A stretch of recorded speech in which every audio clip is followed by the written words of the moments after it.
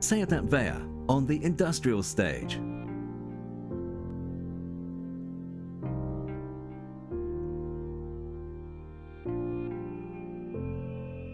In 1833, the first steam machine in Spain started to work in the Bonaplata brothers' factory, very close to the medieval walls and the tallest streets. Huge profits were made from the tobacco, sugar and cocoa markets, but also from the slaves' markets too, which had served to start the industry of the iron, paper and printed cotton fabric, the popular India. The Raval turned from being a farmland and convent to a landscape full of factories and belching smokestacks. At the same time, the traditional cores like the Gothic, the Ribera, San Pedro and Santa Catalina also were building factories which used steam.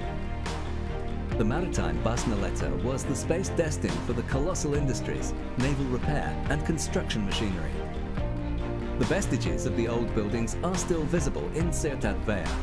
In the Raval, on the corner between La Ribera and San Pablo Street, there were working factories such as Gasso, the Clave, Fabra, Can Ricardo, La España Industrial, before they moved to Sants.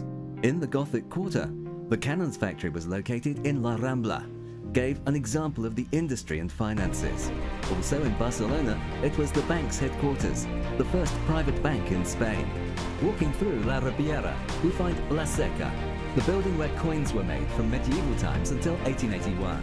One of the areas to Pompeu Gener Square in Barcelona is the old entry, Arc de la Maquinista Terrestre y Marítima, one of the most important metallurgical companies in Catalonia in the 19th and 20th centuries.